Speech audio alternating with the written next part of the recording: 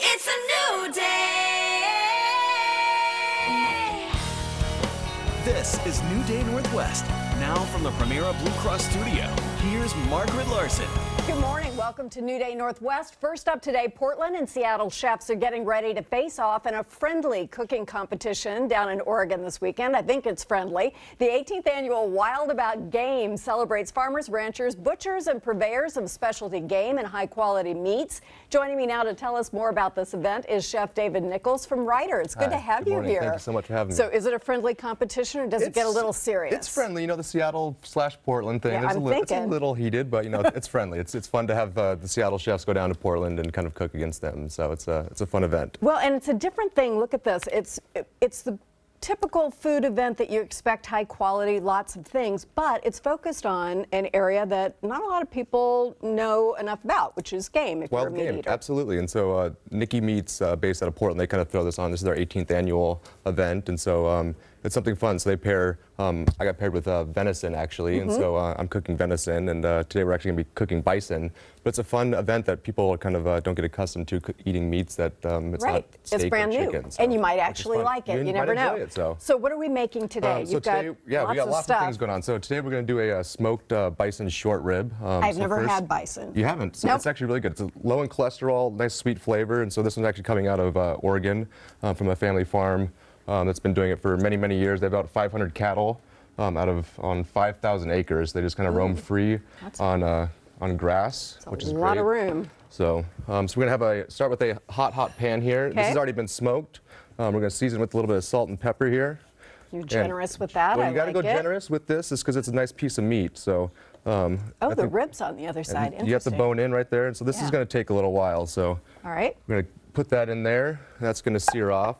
And then while that's searing off. Did you use olive oil? So that's an olive oil. We're going to kind of nice, decent olive oil to get some nice flavor in there. Okay. And so while this is searing off, I'm going to have you pass me those vegetables in that bowl. There you go. And this is just going to cook with all this braising liquid. So we're going to use some of these aromatics in here. And so I like to use some sweet things in here to kind of with the bison. So we're going to put an apple in here. Good right now. Especially if they're in season. So my parents actually have an apple orchard in Central Washington. So these are actually coming from them.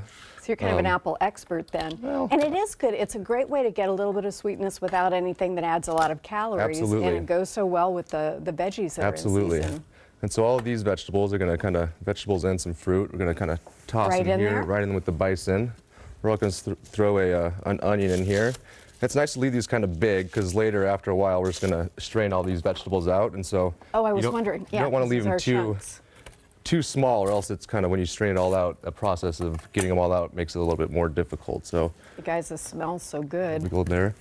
It's our apple and everything else in there. So we're going to turn this guy up a a bit until we start to hear it talking to us. It's whispering. You hear it right there, right? There it goes. Just a little bit. So all right, so while that's cooking up, tell me about this. So this is it. So this is going to be our finished guy here, right here. So this is about after about 8 hours, very, very slow. So we braised this in some veal stock. So you can actually pour about all this liquid into here. All of it? All of that. Okay. So this is just going to cook for about, like I said, a long, long time at a very slow temperature. And our finished product gets this. You can kind of see once it's all done, the bones are kind of peeling away from the meat there. You can actually see a couple of these are actually kind of pulling out of here. That's when you kind of know when it's done. So this has just become super, super tender. Did you add any wine or anything, or is it thickening up like that on its own? This is thickened up by its own, and all the bones, kind of the natural marrow and stuff in there, kind of just thickens it up naturally. Wow. And then so today we're actually going to pair this up today with some corn grits, which we have here. So good. And so we're going to heat this up with a little bit of milk here, just to loosen that guy up. Now, tell us, I grew up eating grits. My mother was a huge fan, but if people are afraid of grits, don't be. It's just like polenta. Absolutely. I think that, you know, if people also don't like this, they can substitute out something. I mean, even putting something else. Potatoes, mashed potatoes would go great with this. Even just putting some roasted potatoes or anything that's kind of like in season kind of right now. So it's just kind of whatever their preference kind of is. I think like kind of coming into the end of summer right now, corn is still very, very good right now. And so we're kind of using some of that kind of with this. So we're going to kind of heat all of this stuff up right now. And while we're doing that, you can hand me that pear right there. Pears, I was hoping the pears were involved. The pears are involved. So still apples and pears, they're in season. So we're going to kind of use that. And at the restaurant Ryder, which I work at, we kind of specialize in utilizing local seasonal ingredients. We are a wood-fired seafood restaurant located in 7th and Pine, and so... I was just about to ask where you are, 7th and Pine. So can I have one little slice? Absolutely. I mean, just a tax for helping just a little tiny bit. And so it's a great little breakfast snack, right? So I love pears. you can have that. So, and we're going to dress this actually with just a little bit of olive oil. And you've got all kinds of other good-looking fall things up there. And so, yeah, that's going to be all of our goodies to finish all those dishes up right there. So if we're trying a game recipe at home, what's kind of the easiest thing to start with? You know, I mean, honestly, bison is a great thing. And the fact that it's like, it eats kind of like beef. There's a lot of different cuts that are very similar to beef, such as a short rib. I mean, there's a beef short rib and there's a bison short rib. So I think this is something that people don't eat a lot. But you can just throw it in the pot and let it braise. There's also other steaks that are very similar to beef as well. And it's also from here, which I think is a great thing as well. So, I mean, I think if someone's isn't very, privy to game meats, this is a great one to kind of start off with. Now, have you cooked with venison before? You know, I have. So when I first moved out to Seattle from New York. I think we have to move this baby over that guy's just making, there we go. She's beeping at us. Yeah. I cooked with some venison. And, I think it's kind of one of those things that are kind of, it's out here. The one that I'm doing with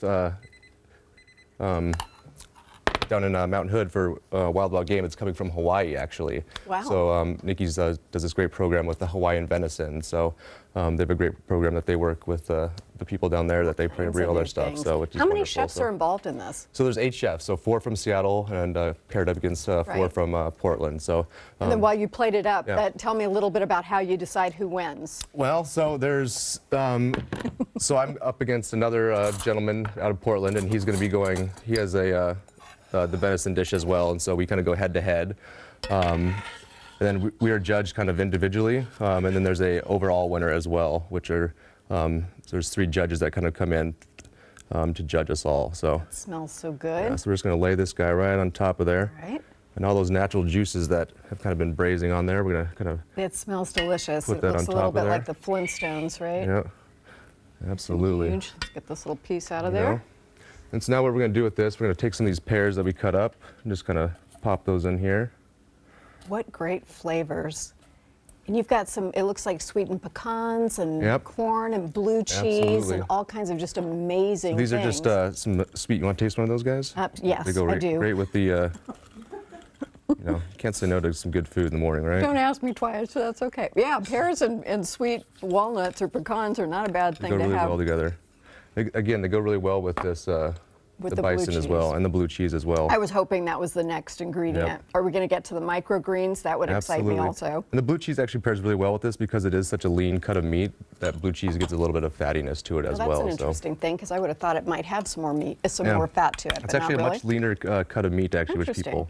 And what is this? This is a tomato jam. So it's just tomatoes that we cook down with a bunch of sherry vinegar, chili flakes. We cook this for about 3 hours until it becomes a nice jam, and it just has a very intense tomato flavor. This looks like this might be a satisfying meal. It might be. You'd feel like you ate something after this. Then we're just going to finish off with some microgreens here. That's perfect. Thank you so much. Absolutely. Appreciate it. The Wild About Game event this weekend is down in Welches, Oregon. It's sold out, but one lucky person is going to win a pair of tickets to the event.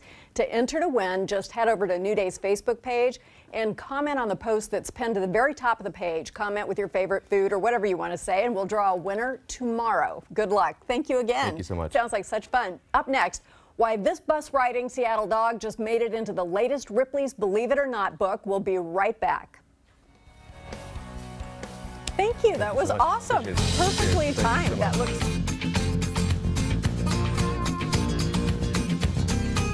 This New Day cooking segment brought to you by Ferguson Bath Kitchen and Lighting Gallery, powered by Electrolux.